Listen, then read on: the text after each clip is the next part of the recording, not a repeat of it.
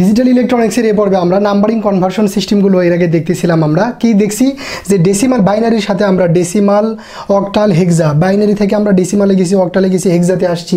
আবার কি করছি, ডেসিমাল থেকে বাইনারিতে, অক্টাল থেকে বাইনারিতে, হেক্সা থেকে বাইনারিতে। এই নাম্বারিং কনভার্সনগুলো দেখছি কিসের মাধ্যমে? একটা বিশেষ পদ্ধতির মাধ্যমে। যেই পদ্ধতির মাধ্যমে আমরা কি করছি, এক একটা নাম্বারিংয়ের জন্য আমরা এক একটা কোড বানাই ফেলছি। সেই কোডের মাধ্যমে আমরা তাদেরকে কি করছি, কনভার্সন করে ফেলছি। ওকে, তো এখন আমরা করব কি, ডেসিমাল থেকে অক্টাল এবং অক্টাল থেকে ডেসিমাল থেকে অক্টাল অথবা ডেসিমাল থেকে হেক্সা অথবা অক্টাল থেকে ডেসিমাল, হেক্সা থেকে ডেসিমাল, এই কনভার্সনটা শিখে ফেলবো। ঠিক আছে, তো এখন মূলত আমরা যতটুকু কনভার্সনই করি না কেন, আমরা একটা ব্রিজ, আগে আমাদের ব্রিজ ছিল, এখানকার ব্রিজ কি ছিল, এখানে একটা কোড ছিল, আমরা কোড বানাই নিছি। সেই কোডের মাধ্যমে এদের প্রত্যেকের ভিতরে কি করে ফেলছি, আপনার কনভার্সন করে ফেলছি। আর এখন আমরা বাকিগুলোর ভিতরে যখন কনভার্সন করব তখন আমরা একটা ব্রিজ ব্যবহার করব। সেই ব্রিজের নাম হলো বাইনারি। ডেসিমাল থেকে অক্টালে যেতে বলুক, ডেসিমাল থেকে হেক্সাতে যেতে বলুক, আমি আগে সর্বপ্রথম কি করব, ডেসিমালটি বাইনারি বানাবো, পরে বাইনারি থেকে অক্টাল অথবা হেক্সাতে যাব। আবার অক্টাল অথবা হেক্সা থেকে আমাকে ডেসিমালে আসতে বলুক, আমি কি করব, সরাসরি ডেসিমালে আসবো না, আমি অক্টাল আর হেক্সাকে বাইনারিতে কনভার্ট করব, বাইনারি থেকে তারপরে আস্তে করে কি করব, ডেসিমালে চলে আসব। মূলত আমরা এই পদ্ধতিতে এখন কি করব, এগুলো কনভার্সন সেরে ফেলবো। ঠিক আছে, তো আপনারা এই পদ্ধতিগুলো মনে রাখবেন। এই যে আমি যে লিখতেছি, এই যে লিখছি, এগুলো মনে রাখবেন, তাহলে আপনার কখনো কনভার্সন ভুল হবে না। কারণ আপনার এটা যখন মনে থাকবে তখন জানেনই যে একটা বিশেষ কোডের মাধ্যমে আপনার ডাটা ট্রান্সফার কনভার্সন করতে হয়। আবার এটা যখন মনে থাকবে তখন আপনি জানেন যে বাইনারির মাধ্যমে এগুলো কি করতে হয়, কনভার্সন করতে হয়। তো ঠিক আছে, চলেন ডেসিমাল থেকে আমরা অক্টাল বা হেক্সাতে যাই। ডেসিমাল থেকে প্রথমে অক্টালে যাই। ডেসিমাল থেকে আমি আবার লিখি প্রয়োজনে ডেসিমাল নাম্বারিংকে কিন্তু আবার দশমিক পদ্ধতির নাম্বারিং সিস্টেমও বলে। ঠিক আছে, অক্টালে যাই। তো আসেন ডেসিমাল একটা নাম্বার নিই, মনে করেন যে 24। এটা কত, ডেসিমালের বেস কত, 10। আর আমাকে বের করতে হবে কত, মনে করেন যে অক্টাল কত, 8। এভাবে থাকতে পারে যে ডেসিমালের 24কে আমি অক্টালে কি করব, কনভার্ট করব। তো আমরা জানি ডেসিমালের 24কে আগে কি করব, বাইনারিতে নিব, তারপরে আমি কোথায় যাব, অক্টালে যাব। তো বাইনারি নেওয়ার জন্য আমরা কি, সেটা তো জানি। আসেন 24 পর্যন্ত বাইনারিতে কনভার্ট করার জন্য কত লাগবে, কোড 1 2 4 8 16, এরপরে কত, 32, কিন্তু আমার এটা কত, 24, সুতরাং ওখানে যাওয়ার দরকার নাই। ঠিক আছে, তো ডেসিমালকে আমি খুব সহজে বাইনারিতে কনভার্ট করে ফেলতে পারি। 24 16 আর 8 কত, 24, বাকিগুলো কত, 0।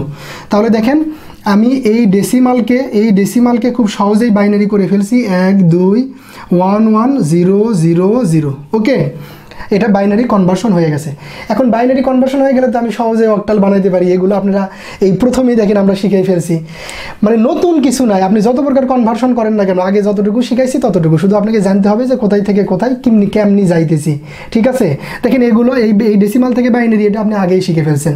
এখন বাইনারি থেকে অক্টাল, এটা তো আপনি আগেই শিখলেন যখন এই যে বাইনারি থেকে অক্টালে গেছেন।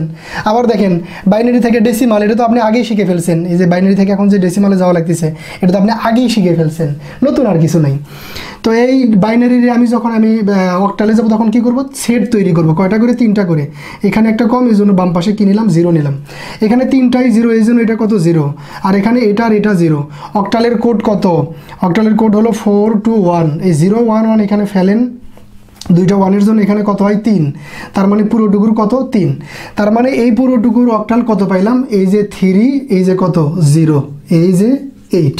ঠিক আছে, আপনি অক্টালের সময় কিন্তু আবার এটা 30 বলেন না, কারণ অক্টালে কিন্তু এভাবে বলা যায় না, অক্টালে বলতে হবে 3 0। ঠিক আছে, অক্টালের ম্যাক্সিমাম নাম্বার হলো আপনার 7। ওকে, তো দেখেন আমি খুব সহজেই ডেসিমাল থেকে অক্টালে কি করে ফেললাম, কনভার্ট করে ফেললাম একেবারে সিম্পলভাবে। ওকে, তো আবার অক্টাল থেকে আমি ধরেন যদি কি বলে ডেসিমালে আসতে চাই, তখন আমি কি করব, ওই একই পদ্ধতি।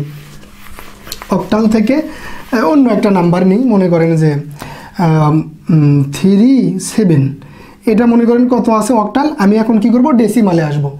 তো অক্টাল থেকেও যদি আমি ডেসিমালে আসতে চাই, যে অক্টাল থেকেও যদি ডেসিমালে আসতে চাই, তাহলে আগে কোথায় আসতে হবে, বাইনারিতে।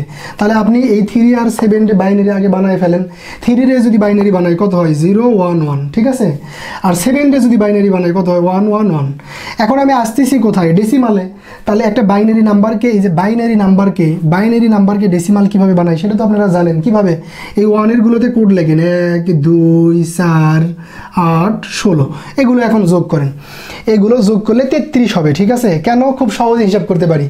এখানে কত হওয়ার কথা ছিল 16, তারপরে কত হওয়ার কথা ছিল 32, যেহেতু এটা লাগতেছে না, এই সবগুলো যদি যোগ করেন অবশ্যই কত হবে? 31 হবে। আমরা যোগ করে দেখি, 16 আর 8 কত? 24, 24 আর 4 কত হয়? 28, 28 আর 2 30, 30 আর 1 কত? 31। এই যে আমি কত লিখলাম? 31 লিখে ফেললাম। এটা আমার কি? ডেসিমাল। এভাবে আপনি সহজেই একটা অক্টাল নাম্বারকে কি করতে পারেন? ডেসিমালে কনভার্সন করে ফেলতে পারেন। ওকে, আরও দেখাই। মনে করেন যে 72, এটা মনে করেন যে অক্টাল। এটারে কি করবেন আপনি? হচ্ছে যে ডেসিমালে কনভার্সন করবেন। তাহলে এর আগে কি করবেন?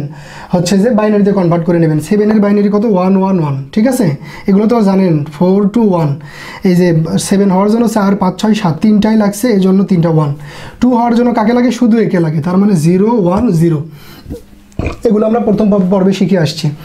তাহলে দেখেন 72 72 বাইনারি আমি পেয়ে গেছি। এখন কি কোথায় আসবো? ডেসিমালে। ডেসিমালে আমি খুব সহজেই কি করতে পারি? আসতে পারি 1 2 4, এখানে আসে কত? 8, এটা কত? 16, এটা কত? 32।